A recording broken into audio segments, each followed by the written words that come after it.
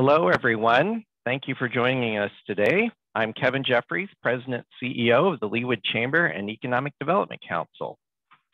We're happy to have you all here with us today, and I'm happy to welcome our panelists, Dr. Simran Elder, Dr. Tereza Hubkova, and Rennie Shuler-McKinney as our panelists today. I also want to take a moment to thank Advent for their support of this event, but importantly too, I'd like to thank our annual sponsors for their ongoing support. Without their support, events like this would not be able to happen today. Our 2021 presidential sponsors include AdventHealth, Country Club Bank, CrossFirst Bank, Demdeco, Evergy, and Menorah Medical Center. A special thank you especially goes to today's event sponsor, AdventHealth. Your contribution to this event is greatly appreciated. Now it's my pleasure to introduce Ashley McDonald with AdventHealth. As Administrative Director of Operations and Business Development, Ashley oversees the operational transition of AdventHealth South Overland Park's inpatient hospital expansion with an expected opening date of fall of 2021. Ashley works closely with physician relations and recruitment teams to build expert medical staff for the South Overland Park campus, as well as their College Boulevard and Lenexa locations. Ashley also drives community relations efforts for all three campuses while managing program development and growth in areas identified for each location, with an emphasis on hospital services at the South Overland Park area. Ashley earned her Bachelor of Science in Journalism degree from University of Kansas in 2004 and is currently working towards her Executive MBA at Rockhurst University. Ashley is a member of the KU Alumni Association, the KC Network Board of Directors, the board for the Wonderscope Children's Museum, and is past chair of the Northeast Johnson County Chamber of Commerce. Ashley was also named a 2018 KC Business Journal Next Gen Leader. So Ashley, I'm going to turn things over to you, and thank you for joining us today, and thank you for your sponsorship. Well, thank you very much, Kevin. Good morning, everyone. As Kevin indicated, I am Ashley McDonald and work for AdventHealth specifically at our South Overland Park location located in the Blue Hawk development. So before we get started today, just wanted to take an opportunity to share a little bit about what's going on with AdventHealth Kansas City. So as I mentioned, I'm with the South Overland Park location at the Blue Hawk development. For those of you maybe who have attended a networking event before COVID at that campus, or maybe came to our groundbreaking, we opened the current outpatient campus back in 2017 and then broke ground on our inpatient expansion in 2019. So we are looking forward to expanding upon the outpatient services that we have here today, which includes a 24/7 emergency department, lab, imaging, physical therapy, as well as a variety of physician offices, really to care for our community and extend our healing mission to South Overland Park and South Johnson County. And then when we open that inpatient expansion in October, which is just around the corner, we will open with 38 inpatient beds with the ability to expand into 85 beds. And that will include a variety of services really related to ICU, surgical services, cardiovascular services, and a variety of others. We do oftentimes get asked if we're going to be delivering babies at this campus. And so thankfully we have the ability to say yes, and we are going to be doing that when we open in just a few months, 5 months now. And then in addition to the South Overland Park location, AdventHealth also includes our College Boulevard campus, Shawnee Mission campus, which many of you are probably familiar with at 75th and I-35, our Lenexa location, and then 3 AdventHealth CentraCare locations, which are our urgent care clinics, along with physician practices located throughout Johnson, Leavenworth, and Miami counties. But given the audience today, I certainly wanted to highlight our long history as Kansas City's leader in women's health. AdventHealth Shawnee Mission had the area's first accredited breast center, and today offers 3D and 2D mammography at all 3 campuses. AdventHealth Shawnee Mission, South Overland Park, and Lenexa. Our breast center and navigators are here to provide the personal support and guidance that women need if diagnosed with cancer. And then the treatment, of course, is backed by the AdventHealth Cancer Center, the area's only certified member of the MD Anderson Cancer Network. We also deliver a lot of babies at our Shawnee Mission location, more than 5,000 annually. And while we do have a beautiful facility for our patients, our legacy really stands on the compassionate care from our nurses, physicians, and staff. And we partner with Children's Mercy on a variety of services as well. A unique service that is maybe lesser known is our Whole Health Institute, led by integrative medicine physician, Dr. Tereza Hubkova, who you will hear from on the panel today. And she uses a natural, non-toxic therapies to treat the whole person and encourage the self-healing process.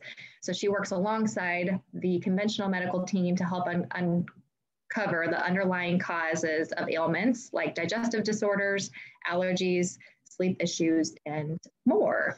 So we are really excited about the future and the opportunity to continue providing the highest quality care to those we serve, and really having the ability to extend our faith-based mission.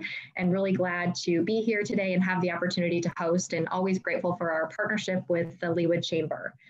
So with that, I will go ahead and just give a brief introduction of our panelists here that we have today. So first, Rennie Shuler-McKinney. Rennie has dedicated her professional career to serving others and focusing on those struggling with depression and suicidal behavior. In her current role as Clinical Director of Behavioral Health Services at AdventHealth Shawnee Mission, she leads multiple teams on the inpatient psychiatric unit, the intensive outpatient program, and the 24-hour behavioral health assessment center. And then we have Dr. Hubkova. For more than a decade, Tereza Hubkova has been helping patients achieve better health and minimize their need for medications. Board certified in internal medicine, integrative, and holistic medicine, Dr. Hubkova's breadth of experience allows her to see her clients' health from many angles. She finds a natural approach to health and healing often more rewarding and safer than pharmaceuticals, but prescribes medications when necessary. And finally, Dr. Elder. Dr. Elder is a board-certified medical oncologist and hematologist at AdventHealth Medical Group, Hematology, Oncology at Shawnee Mission. She also serves as the medical director for the AdventHealth High-Risk Breast Clinic at Shawnee Mission. So with that, we will go ahead and get started with the panel, and I will turn it over to Rennie, who's going to lead us in a mindfulness exercise before we get started with questions. Thank you, Ashley. Hello, everyone. Excited to be here today, and was actually thrilled that they asked that we could do some type of a mindfulness exercise. And for some of you, you may be like, what on earth are we going to be doing? But I have a couple of questions for you to start with. Have you ever been driving your car down the road and you're headed to your destination, and when you arrive, you pause and think, I don't even remember which direction I came from, which route I took. Yeah, I see you, Dr. Hubkova, you know we've been there, right? Or you're sitting in a meeting and you're on agenda number 2 and someone else is talking, and all of a sudden it dawns on you, we're already on agenda 5, and you have totally blocked out what was going on in your surroundings because your mind was preoccupied. This type of thing can happen even in our relationships. I think about conversations with my husband where sometimes he goes on and on and on, and I kind of tune him out. And so we're going to practice a mindfulness exercise today where mindfulness really means we're going to be fully present, focused on what's going on around us. When they asked me to do this, I originally thought, oh, we'll all get down on our floor in our office and we'll start some breathing exercises. And anyway, I rethought that plan and thought maybe we would take a different form of mindfulness today.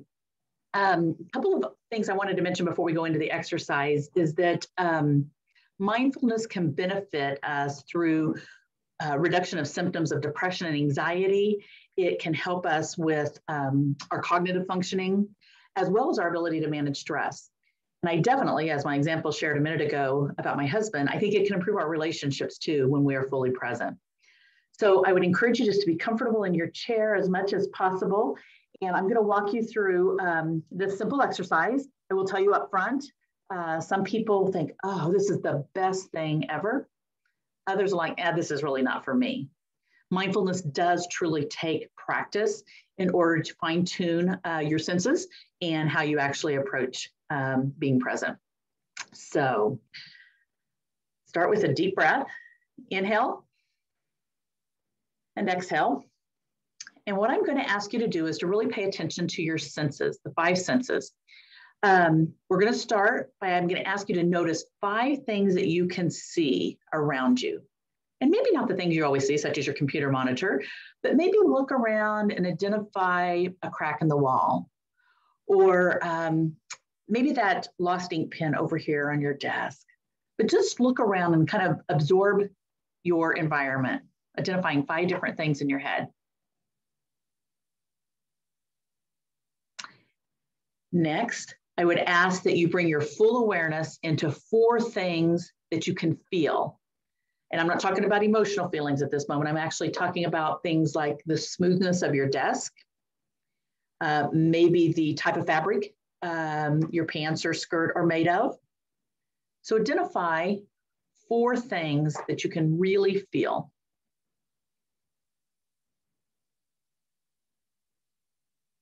Next, we're going to move into the sense of listening and hearing, or I should say hearing. Take a moment to listen to your surroundings. And this time I'd like you to identify 3 things that you can hear. It may be the clock ticking, might be the humming of a refrigerator.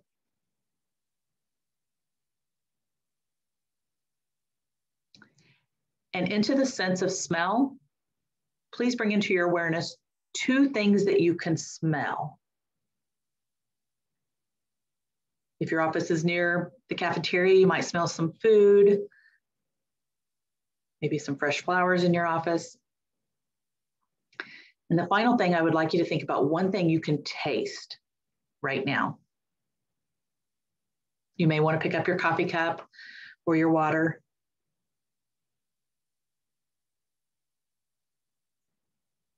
The idea of mindfulness is to slow down, be aware of your environment, both externally and inside of our bodies. And therefore, we go through this exercise to really pause. And, you know, that old saying, stop and smell the roses, there's some real truth to that, that we go through life, and most of us on a very, very fast pace, and that we forget to slow down and be very aware of what's going on. I hope you enjoyed that exercise. If you're interested, there's tons of them out on the internet. Just Google mindfulness and start practicing being fully present. Ashley? Thank you so much, Rennie. That was a great way to kick us off this morning. Really appreciate that. All right, so to get started with the panel, we're gonna have a poll question that Deanna's gonna put up for us. So hopefully everyone is able to see this. If not, maybe just send a note in the chat, but this is related to Women's Health Month, and Women's Health Week specifically. Just give about 10 to 15 seconds to respond.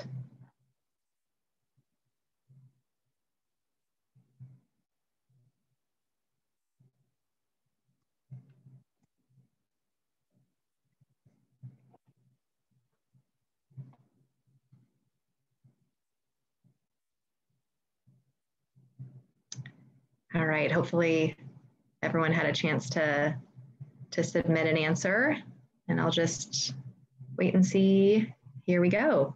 Okay, so how is everyone nurturing mind, body, and spirit to make each of you a priority? All of the above is the answer. Very good. All right, so the first question is going to be for all of the panelists, and this is really about whole person care. So AdventHealth is known for its approach to whole person care, and want to get a sense from the panelists on how we define that. What does that mean? So let's start with Dr. Elder. Thank you. I would define whole person care as a care taking into account not only the patient's, medical diseases or medical ailments, but also their personal philosophy, their personal preferences, and more of an individualized approach. Thank you, Dr. Elder. Dr. Hubkova? Yeah, I'll have to second that. I always kind of look at the person as their body, mind, and spirit. They are all equally important. Sometimes we forget about the spirit part, but I like the quote from nurse Florence Nightingale, who said that spirit is just as important as any other organ in your body, and we cannot ignore it. So yeah, really, that's the, I always, as a physician, probably pay more attention to the body, but I have to consciously think of always bringing in the mind and spirit as well. It's a great point, Tereza. I think it's always easy to just not think about spirit or the spirit, mind component, and focus more on the physical part in the body. So thank you for that. And Rennie? Dr. Hubkova, you said sometimes we overlook the spirit, and I agree with that. But as women, I think we often overlook our emotional side, that we tend to stuff our feelings down, and we have to be the rock for everyone around us. And so I would really encourage everyone to remember that that is the third component. And it's very important that if our emotional wellness is not intact, the rest of our body and our spirit are going to be impacted.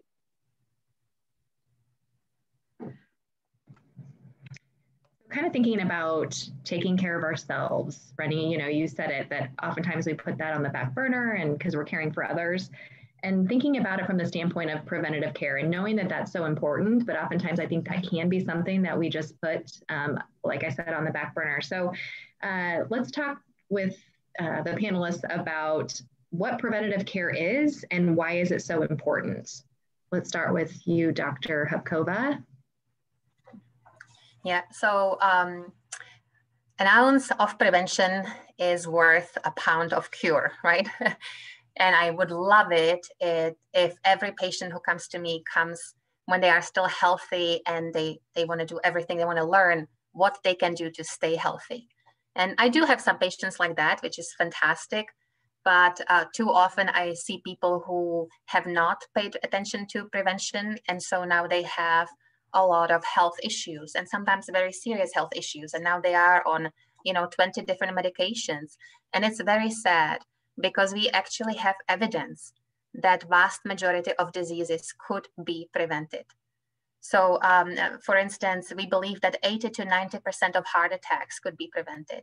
And really mostly with just a handful of things like regular exercise, maintaining optimal weight, eating healthy diet, not smoking, making sure we get enough sleep and have some kind of outlet for our stress. So these things are so important. And yet we somehow kind of tend to ignore it sometimes and wait until the disease comes and forces us to see a physician. So I think prevention is really, really key. And I think as physicians, we actually can do much better with prevention. We sometimes also test things a little too late.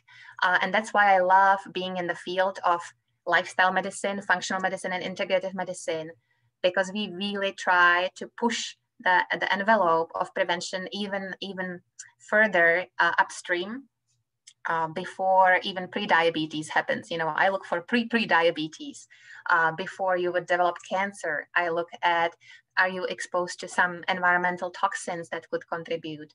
How well do you sleep? What do you eat? I go through your lifestyle with a very, very fine comb and try to identify where your weaknesses are, where you may be making some mistakes that you don't realize could lead over time to disease, and try to correct them before it's too late. So I hope that I answered you. It was kind of a long-winded answer. No, that was great, Dr. Hubkova, and I'd invite Dr. Elder to weigh in on that question as well. Yes, I definitely agree with Dr. Hubkova, and I think a lot of that ties in with the whole person care that we discussed. I think an important aspect of preventive care is regular visits with your physician, knowing that we're all individuals, we're all different in our, individual risk factors, our lifestyle factors that put us at risk for different illnesses are all different. And so, having a continuous relationship for screening and visits with your physician is important. And then I agree with everything Dr. Hubkova said. And then additionally, I would just add, regular visits can give more opportunities for our known cancer screening, for example, making sure that, things like mammograms and such do not get missed or pushed too late. And so that's how I kind of define preventive care.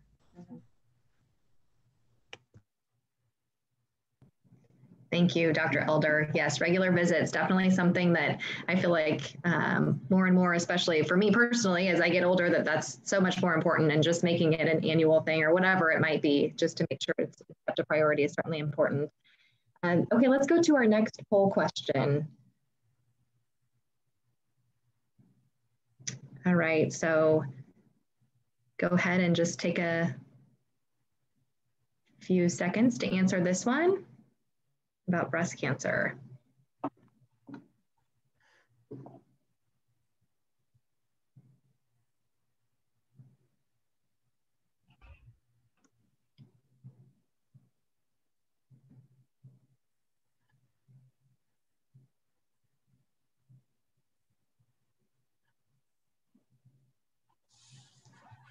All right, well, everyone aced this quiz. So approximately 1 in 7 to 8 women will be diagnosed with breast cancer in her lifetime. True. So nice work, everyone. And now we'll move into thinking about that topic. What type of cancer screening tests should a woman do, at what age, and how often? Dr. Elder, can you start us out with that? Yes. So for women, the primary cancers to be aware of for screening in my mind are breast cancer, lung cancer, cervical cancer, and then colon cancer. There are some varying recommendations by, the big societies that guide us on age and some variability in frequency as well. Seeing cancer patients and being a cancer doctor, I do tend to favor, the younger ages on in that spectrum. And so for breast cancer screening, I would recommend by the National Comprehensive Cancer Network guidelines, starting at the age of 40, and then yearly mammograms if possible. And then for lung cancer, the recommendation, varies a little bit as well, but in general, it's in patients who have a heavy smoking history, defined as, about a pack per day for 30 years, for the ages of 55 to 74. If the patient is still smoking or has quit in less than 15 years ago, it's recommended to get a low dose chest CT screening. And then additionally, cervical cancer, the recommended age for starting is 21 years of age, with the frequency varying by the type of test that's performed by the doctor. It can be, yearly, every 3 years, or every 5 years. And then for colon cancer, we now fortunately have several different screening modalities available, but the age to start is recommended to be the age of 50, though there are some studies looking at maybe modifying that for certain populations, but currently the recommendation is 50. Or if a patient has a mother, father, sister, brother, or child that was diagnosed with colon cancer 10 years before that person was diagnosed. So that's kind of the general recommendation for cancer screening in women.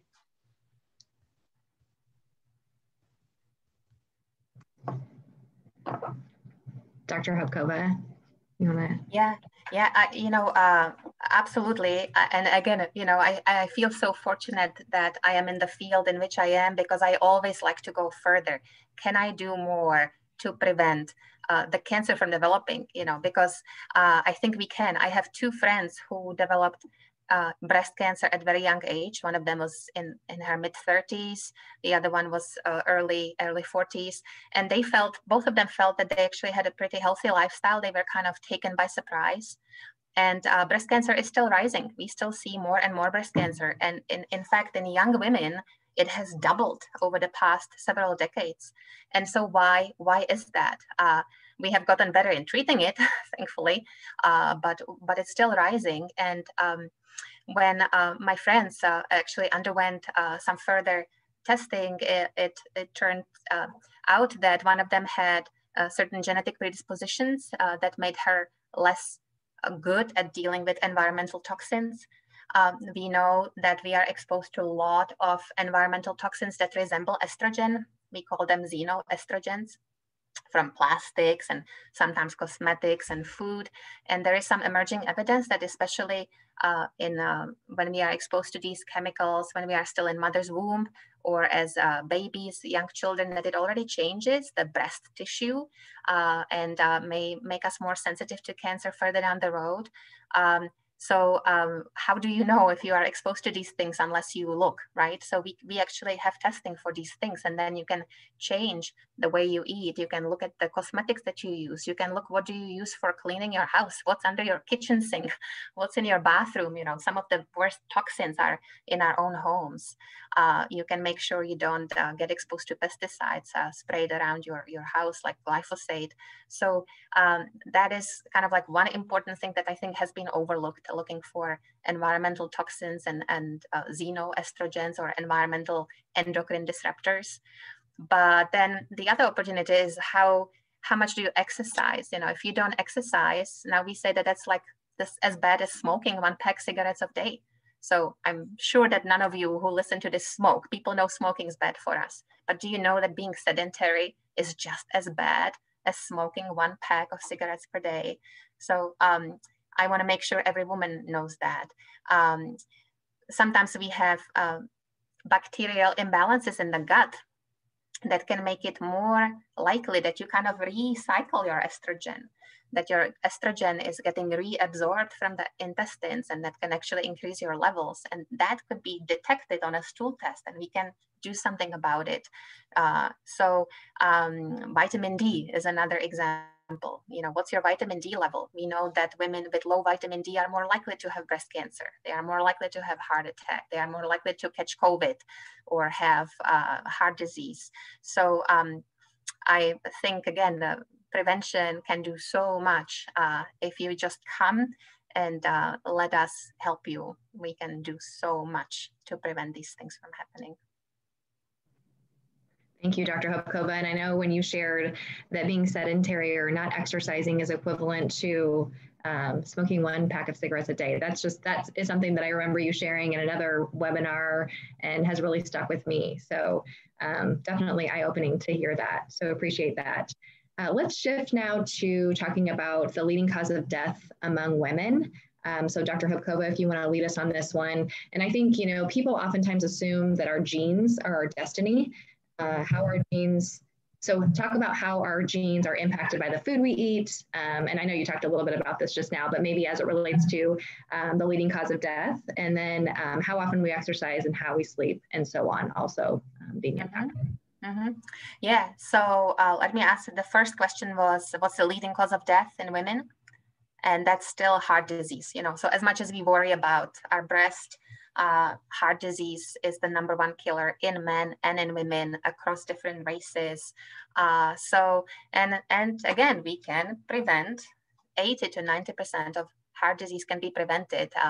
That is from the nurses' health study that showed that with just a few healthy habits, you can prevent 80 to 90% of heart disease. But when we screen people for heart disease, oftentimes we just look at their blood pressure and cholesterol. And what do we forget sometimes, or not here, but sometimes it's forgotten to check C-reactive protein, which is a marker of inflammation.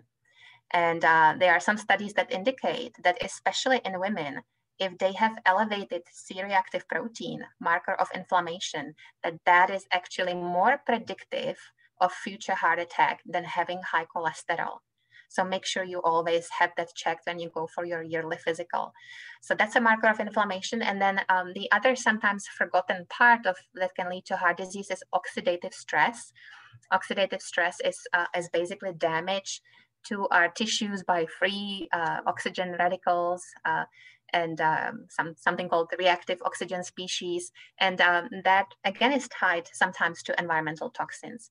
So we used to think of toxins as at the bottom, or we didn't think about them at all. And now they are kind of rising up.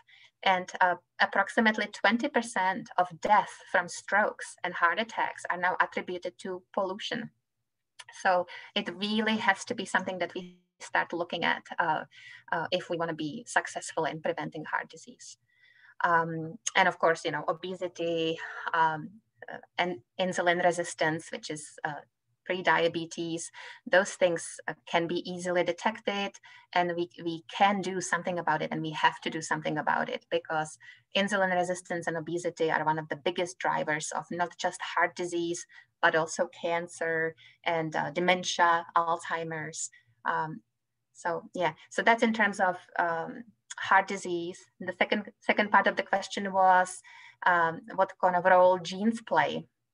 And genes actually play a relatively small role, kind of like the big genes. Like for breast cancer, we think about BRCA1 and 2, or in terms of cholesterol, we think of maybe familiar hypercholesterolemia. But genes in general play maybe a role in only like 5 to 10% of these conditions. So vast majority is your lifestyle and your environment. So on those two things, we can to some degree change. Lifestyle, we can change a lot. Environment, we have to collectively kind of as women push to some improvements in our environment. But it now is kind of becoming known that there are a lot of less important genes that we were kind of ignoring because we thought that they were less important. We call them low penetrance genes. But now we are learning that actually, if you look at them kind of in their totality, that they actually are important. And those are the genes that we can turn on and off with food, with certain supplements, with exercise, with sleep. So we can hugely lower our risk of some diseases by turning off some of these undesirable genes with healthy lifestyle. So in the end, I think more diseases are genetically driven, but they are the genes that can be influenced by what we put in our mouths, how we move, and sleep and stress, etc. So it's all good news, I think. Yes. Thank you for that, Dr. Hubkova.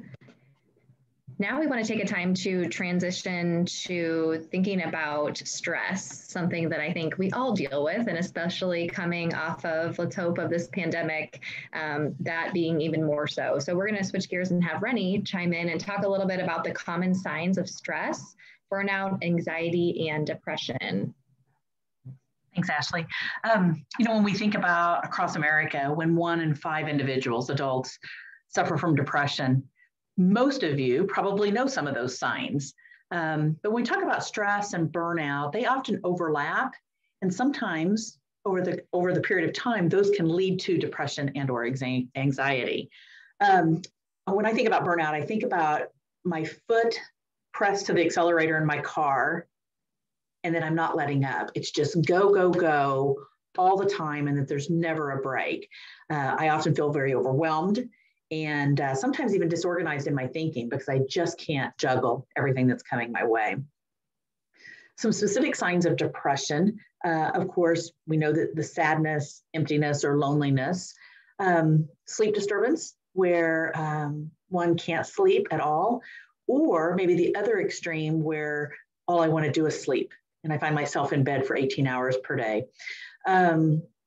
One that I don't know if everyone thinks about in terms of those signs is the lack of interest in activities that maybe you've enjoyed in the past. So you've given up your favorite hobby because of that exhaustion. Or maybe you've attended church every Sunday, non-COVID times, sorry about that. And now you just don't have the energy to get out of bed and go. Another sign of depression is related to our appetite, and where maybe we've lost our appetite and there may be a significant weight loss. Again, on the other extreme, maybe we're eating everything in sight. We have these cravings and we're trying to feed those emotions. I also don't want to overlook the fact that irritability can play a big role in anxiety and depression, and even anger outbursts. I'll never forget a time in my past when I was treating adolescents and I had the angriest kid on earth in my office. And lo and behold, the young teen, a male, was really, really depressed. But he was so uncomfortable with those feelings, he wasn't sure what to do. And so he's acting out constantly and biting people's heads off. Once treated, he felt a lot of relief, and so did his family and friends. A couple of other thoughts around those signs. Definitely individuals who are thinking that life isn't worth living. That can be a sign that we sure don't want to go unnoticed and want to be sure that we're asking the right questions when we suspect someone or ourselves are feeling like giving up on life. And how would you say, Rennie, thinking about COVID-19 and the pandemic, how has that impacted mental health overall? Can you talk a little bit about that? Well, we've definitely seen an increase in individuals struggling. And I think the key factor there is the isolation. For most of us, we are out at our jobs, we're doing things on the weekends and the evenings, we're talking to our neighbors, we're having our neighbors over. And when that came to a stop, I don't think we were prepared as a nation, and how could we, to be able to cope with that high degree of isolation. And then you couple that with the significant amount of grief that we've all experienced, whether it's the loss that I haven't seen my loved one for over a year, or the loss of a loved one to COVID. I think that those two factors, the isolation and the grief, has really had an impact on our overall mental health.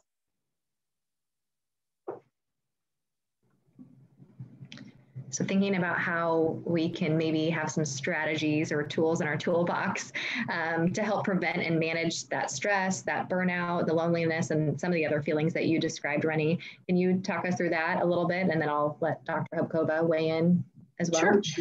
Sure. Well, of course, I would go back to the mindfulness exercise. And as I said earlier, that may work for some and not for everyone, but I would encourage you to give it a chance and to really try to stay focused on yourself. And it's really, in my mind, a gift to yourself by taking that 2 or 3 minutes, maybe in your office, shutting your laptop for a few minutes, turning the phone off, and just breathing.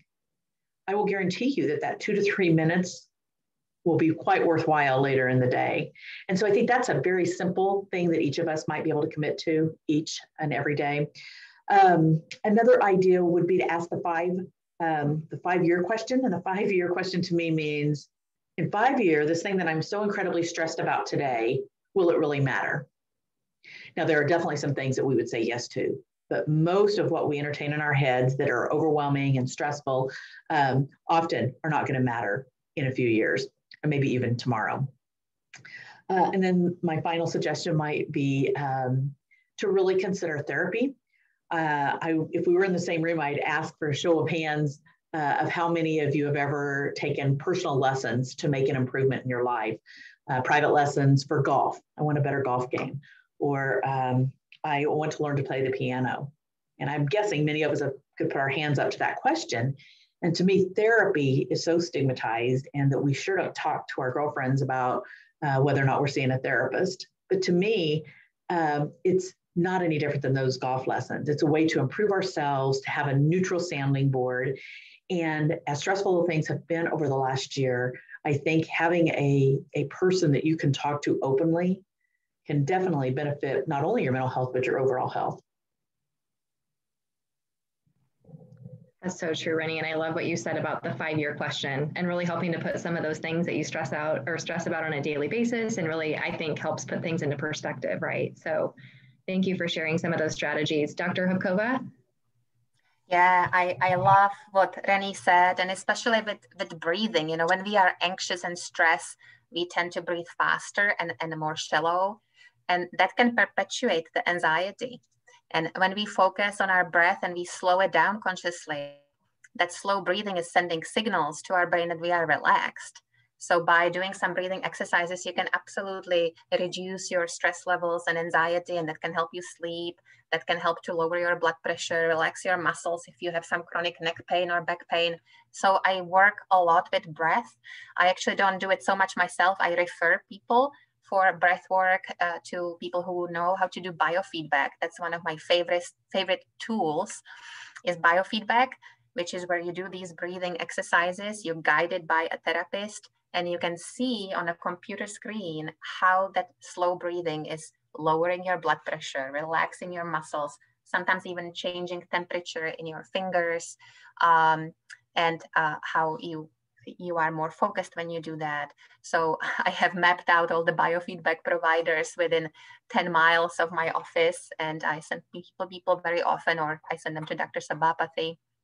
So that's one of the fantastic techniques that I think we should teach to kids at school, because there are no side effects, and it is so beneficial for so many things. Hot flashes also, menopause. Then I like to work a lot with acupuncturists. I also refer people to acupuncture quite often, and that's a fantastic way to kind of stimulate the parasympathetic nervous system, which is the rest and digest and relax. And a lot of healing comes just from that. And of course, it has other mechanisms of action as well. So those are probably my two favorite ways of reducing stress. Music is another one, music therapy. And that can be just that you listen to your favorite music, or you sing, or you play instrument, or you could actually work with a professional music therapist. And there are some wonderful ones in this area. And there are studies that show that music can improve your immune system.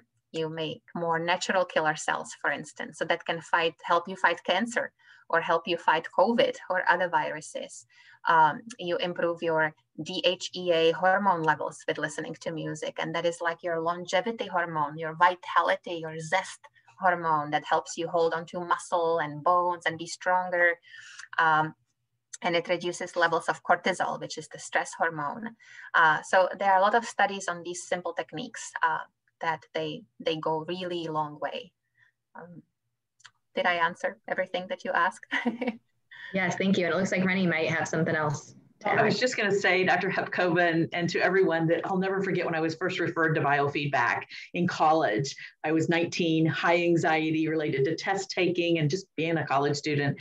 And the butterflies on the screen, they were trying to get me to calm my body as the butterflies went down into the butterfly net. And the calmer I got, the butterflies softly went in. But if I would tense up, they would scatter. And that has been a technique I have used throughout my life, but had no idea what biofeedback was until I actually went. So I highly recommend it as well. So thanks for mentioning it. Yes, thank you. And thinking about, so we just heard a little bit about some of the strategies that we can take on ourselves to help reduce that stress and anxiety. What if we have a friend or family member who is struggling?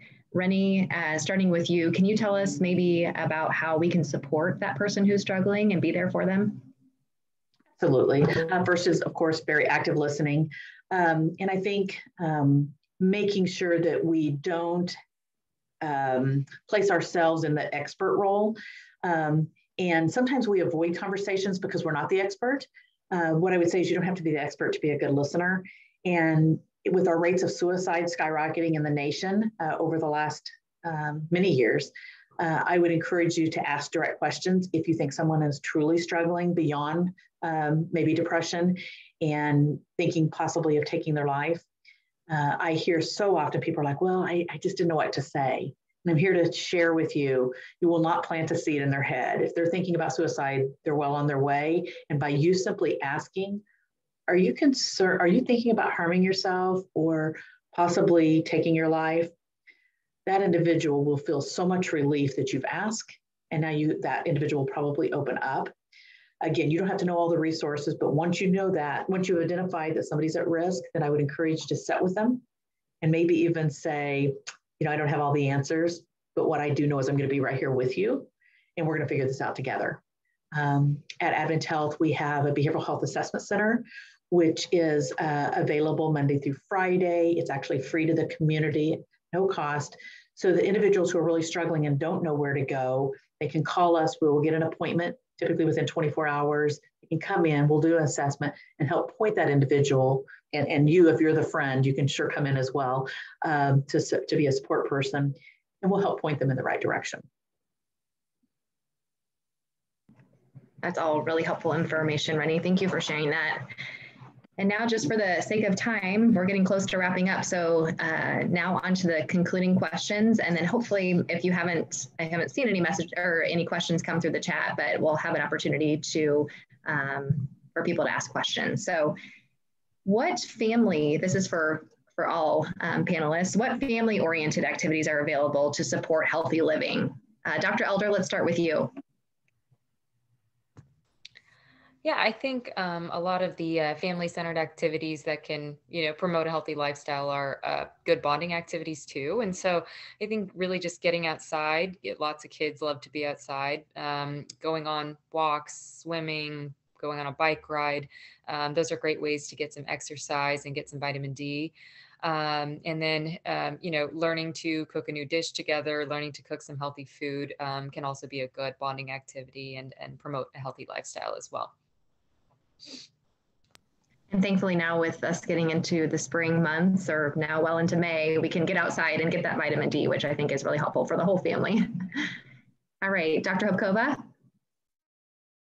Yeah, absolutely. I second everything that Dr. Elder said. I love picking my family and go in nature, sometimes even camping, so we can actually feel the ground and smell the trees, the pine trees in the morning when there is still dew on them.